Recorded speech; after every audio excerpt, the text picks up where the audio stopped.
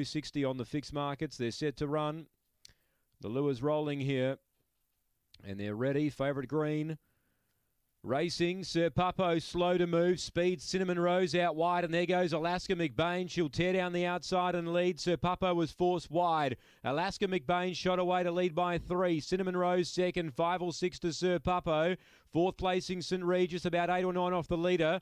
Then Fast 5, Emily Indigo, and then came Emily Senor and Spring to it off the back. And Alaska McBain still 5 in front. Cinnamon Rose, Sir Puppo run on. Alaska McBain tired. Sir Puppo storming home, but Alaska McBain held on from Sir Puppo. Cinnamon Rose third, fourth placing either St Regis or Fast 5.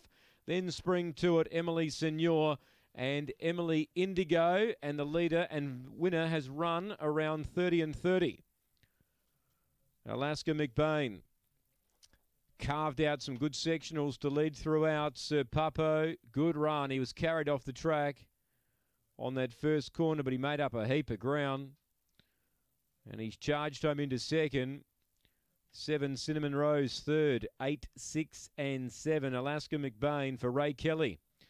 Yeah, she's a nice type, Alaska McBain. She's got that good early speed. She can carve down.